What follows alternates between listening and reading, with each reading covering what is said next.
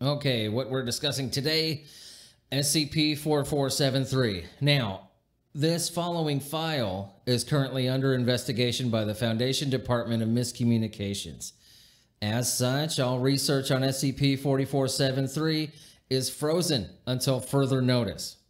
So, what we find out about SCP-4473 is not to leave this room. Anything here is subject to change pending further investigation. Object class, safe. Special containment procedures. SCP-4473 is to be contained with an anomalous item storage unit located at Site-22, guarded by 2 security personnel at all times. All movement of SCP-4473 is to be achieved via use of machinery. No personnel are to come in physical contact with SCP-4473. Apart from SCP-4473, nothing is also present inside the containment chamber. Description: SCP-4473 is a large rectangular object superficially resembling a computer server. On its left side is a large cavity through which a mass of bound together bones and string is visible. On its right side, the words, "Oh, you lonely little thing," have been written in white spray paint. When an individual makes contact with any internal component of SCP-4473, they will experience a sensation similar to a mild static shock. Subsequently, they will be affected by a series of anomalous phenomenon over a period of ranging between several minutes and 12 hours. These phenomenon primarily affect individuals observing the person who made contact with the mass, hereafter referred to as the victim, and are as follows. Loss of context. Over time, observers will become unable to recognize the context behind the actions of the affected individuals. The actual physical perception of these actions is not affected, but rather the ability of observers to comprehend either the motivations or consequences of the action. As time progresses, this lack of comprehension will worsen, with the observer's impression of the victim's actions growing more and more vague. Loss of identity. Observers become unable to recognize the identity of the victim. As with the first symptom, the observer's actual knowledge of the victim is not affected, only their ability to connect that knowledge to what they're witnessing. At first, this phenomenon only affects primary designations of the victim, such as their name, but will quickly worsen to encompass nearly every detail concerning the victim. And third, disappearance. Once the previous phenomenon has worsened to the point that observers cannot recognize any details concerning the victim, said victim will completely disappear. Analysis using a number of instruments has confirmed that, following this, nothing now occupies the space where the victim previously was. Discovery.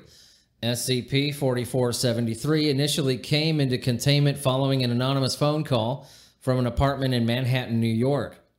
Upon investigating the source of the call, Covert Task Force Alpha 9, the Curious Cats, initially located nothing. However, upon proceeding through a concealed entrance within the home, CTF Alpha 9 discovered a sizable collection of art pieces, including SCP-4473. Inspection of the collection and materials contained therein revealed that the apartment was one of several homes owned by prominent anarchist Julian Paget. In addition, correspondence included with SCP-4473 suggests that it was sent to Mr. Paget by a Mr. Gideon Saul. Following the discovery of SCP-4473, personnel proceeded to Mr. Saul's own nearby residence for questioning, and he was temporarily brought into custody. Interview log 4473-1. Interviewer, Agent Gren. Interviewed, Gideon Saul. Begin log. Agent Gren trips over nothing as he comes into the room and stumbles slightly. Mr. Saul, sorry, it's messy. Agent Gren, the boys tell me you're ready to talk. That right? Mr. Saul nods. Yes, sir. Agent Gren hands over a fingerprint scanner to Saul. Agent Gren, need your fingerprints tinted first. Verify your identity. Mr. Saul, yes, sir. Mr. Saul does something with the fingerprint scanner. Agent Gren, so from what I understand, you're the creator of SCP-4473. Mr. Saul, the creator of what? Agent Gren, the box. Mr. Saul, oh, yes then. From here, there's a long pause. Agent Grin. We lost an agent to that thing before we knew what touching it did. Care to explain? Mr. Saul. I didn't mean to hurt anybody. Well, I did, but not really. I didn't mean it. Agent Grin. I assume the initial target was your Julian Paget. We looked into your background, and it looks like Paget was your art teacher. Am I correct in saying that you were one of his students? Mr. Saul makes some kind of facial expression.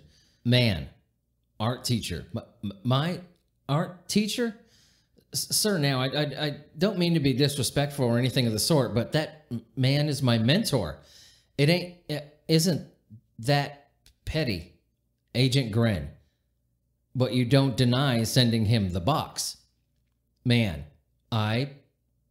no, I don't.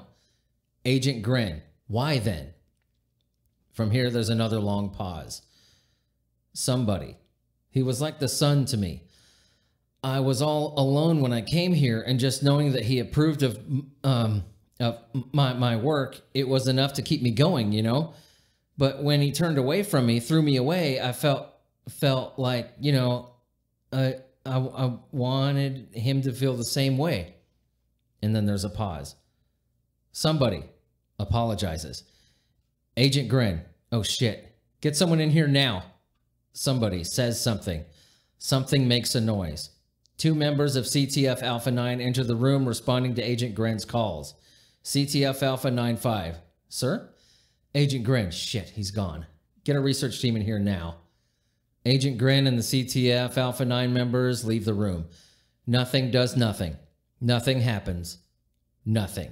End of log. All right, people, that was SCP-4473. As I said, this following file is currently under investigation by the Foundation Department of Miscommunications. As such, all research on SCP-4473 is frozen until further notice. As you've noticed, me reading the transcription of interview log 4473-1 was a little hard to follow, but that's just how it is. The end of the log becomes increasingly more and more vague. We'll find out the source of this corruption of the interview log. When we have information, we'll let you know. Dismissed.